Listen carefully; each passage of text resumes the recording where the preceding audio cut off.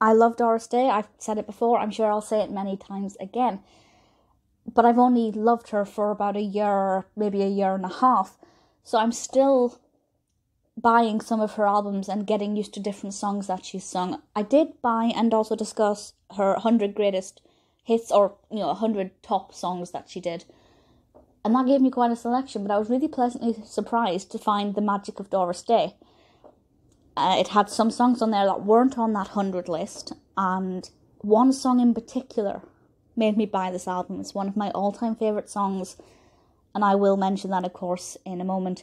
So I'll just, as I do with the previous ones, I'll just go through every song. Some of them I have very little thoughts on. I just find they're alright. Some of them I really love. And I've got some facts and things to share as well, in case you're not familiar with the songs. But I will say the other reason why I bought this particular album next was because it's pink. The cover design is absolutely beautiful. It's such a shallow reason to choose one. But it was one of the two reasons. The other one was my favourite song. So, in order, it starts with Que Sera Sera. Of course it does. It's, a song that she just made so famous, so beautifully. Nobody sings that like Doris Day does.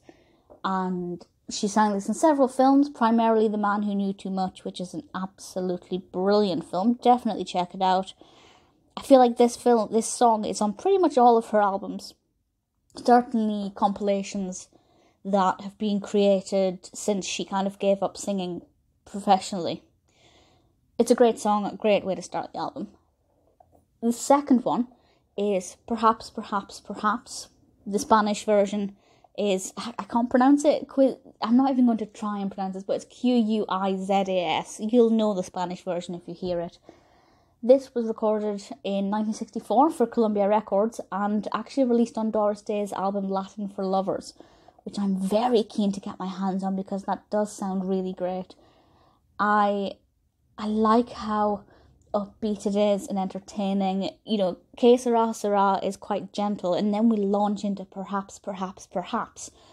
And I just think it's brilliant fun. The next one is Move Over Darling, which I hear the name Move Over Darling and instantly my brain begins to sing this song. It's very addictive. I love the harmonies. It really feels like a song of the 60s. It was initially recorded in 1963 for the film of the same name. Great film. It's a real toe tapper, easy to sway to it. Love it. The next one, number 4, I have an odd relationship with. Pillow Talk is a song that I first heard on that previous album that I mentioned before I saw the film with Rock Hudson, the 1959 film she did with Hudson. And once I saw the film and kind of saw her singing in it and had some more context, I liked it. Now I do really enjoy it, but I don't like the final few seconds. I think the last few seconds of this really ruin it, because it is otherwise quite a nice song. It's fun, better once you've seen the film. Teacher's Pet. I love Teacher's Pet. The vocals are gorgeous, they are so beautiful. This was actually originally sung by Doris Day in the 1958 film of the same name, of course. It's got a good steady rhythm, another swaying toe-tapping song that I cannot get enough of. The next one is interesting. This is Bewitched, Bothered and Bewildered, which I quite like. I really enjoy. Sometimes I would listen to it and think this is great. Sometimes I will skip it if I'm kind of going through the album. This is actually originally from the 1940s, the 1940 musical Pal Joey, written by Rodgers and Hart. I haven't heard of that musical. I will look out for it. This version was sung by Doris Day and the Mellowmen in 1949. There's nothing about this that I particularly love, but sometimes I think it's quite catchy. I guess it depends on what mood I'm in. Number 7 is When I Fall in Love. Very popular song. Her version was actually the first ever hit version of this song from 1952. It reached number 20 in the Billboards, which is no mean feat. Exquisite. Beautiful recording. There are a lot of people who have sung this song. It may be my favourite. The next one, It's Magic, is definitely the most gentle of the songs so far. It's very sombre. We have some lovely violins. She's got such a gentle voice. Everything in this kind of blends very well together. The song was actually written for Doris Day for her film debut, Romance on the High Seas. Apparently, the film itself was actually released in the UK under the title It's Magic. I wasn't actually aware of that. I did watch it under the name Romance on the High Seas, and it's nice. It's very gentle. Not my favourite of hers, but still decent enough. The next one, Lullaby of Broadway, is a lot funkier than I would have expected for a song that's got lullaby in the title. Very upbeat, pretty good fun. She starred in the film in 1951, the film of the same name. Not my favourite, but pretty decent. The next three I'm going to lump together. Secret Love, Deadwood Stage, Black Hills of Dakota. 3 songs from my favourite Doris Day film, Calamity Jane. Secret Love is so powerful, Deadwood Stage is incredibly addictive, and Black Hills of Dakota is so beautiful. I'm not going to say too much about them because I did talk about them at length in my 100 hits of Doris Day discussion, but I absolutely love them. And then we come to a very precious love, which is very mellow and soothing. It's not one I'm in the mood for that often, but when I am, it hits the spot. It was originally sung by Gene Kelly in Marjorie Morningstar, 1958 film.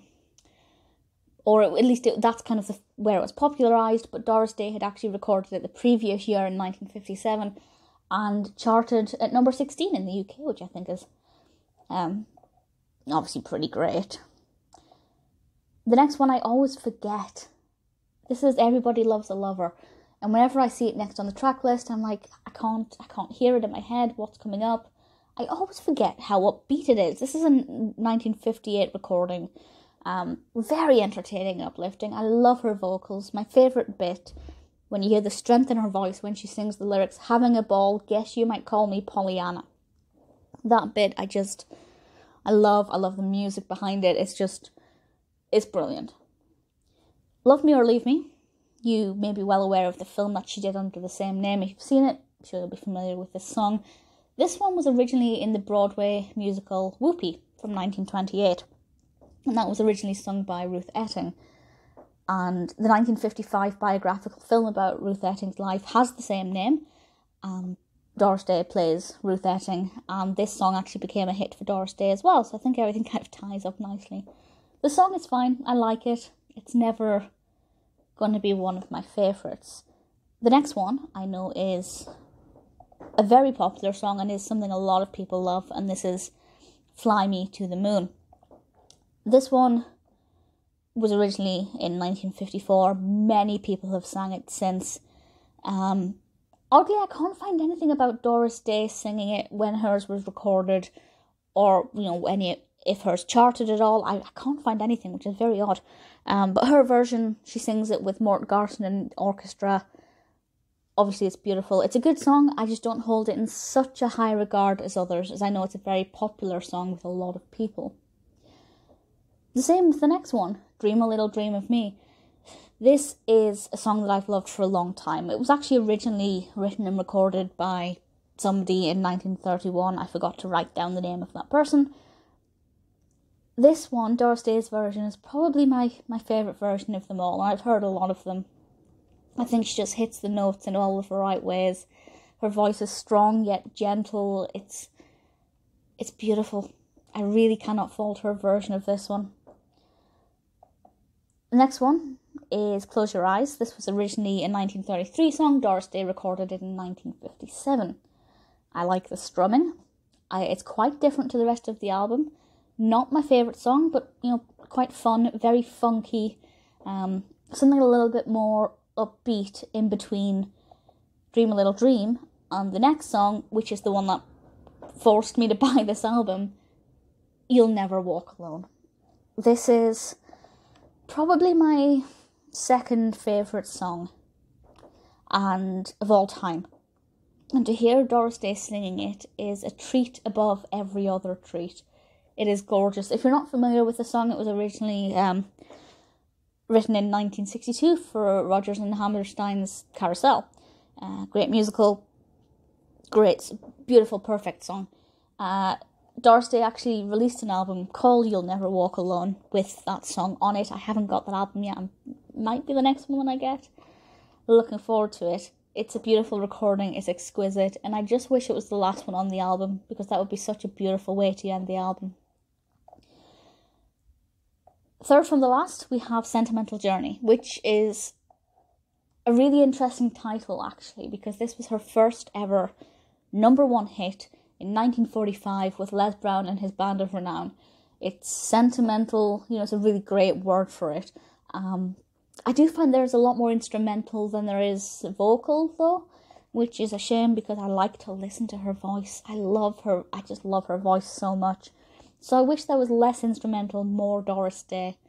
But it's really great. The fact that she was 23 at the time, maybe even younger at the time of recording, is just... You can kind of hear the youthfulness in her voice. I don't know if that's just like psychological because I know she was younger, so I can hear her being younger, but it's really a very beautiful one to listen to. Penultimate, this one blew me away. It's called Medley, and it's Secret Love, Who Will Buy, and 59th Street Bridge song. And as soon as it started playing, my mind just kind of went, wow.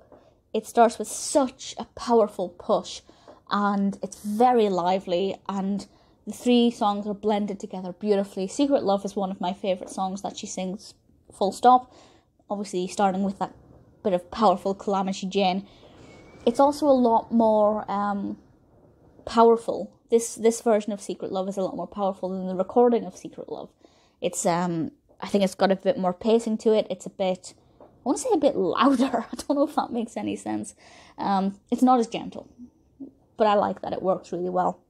And lastly is another song that I just absolutely love, and this is The Way We Were. Very, very popular song. One that many, many people have sang over the years.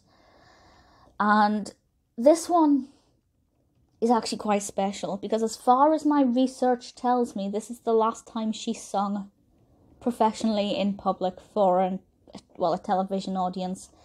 This was in 1975 for the TV special Doris Day Today on CBS.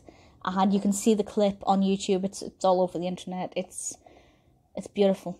She sings it so exquisitely, and it's hard to, slightly welling up, it's hard to not watch that clip and not get emotional because it's beautiful. Her vocals are stunning. And to think that that's kind of like the last time she sang publicly, to the best of my research, is just stunning. And then she went on to live another 45 years or something. Maths off the top of my head isn't great. 2019. She's exquisite. This album is absolutely beautiful. There are some really great songs on here. There are some that I can take or leave. None that I don't like at all. If you're looking for a Doris Day album, I'd say The Magic of Doris Day is a pretty magical choice.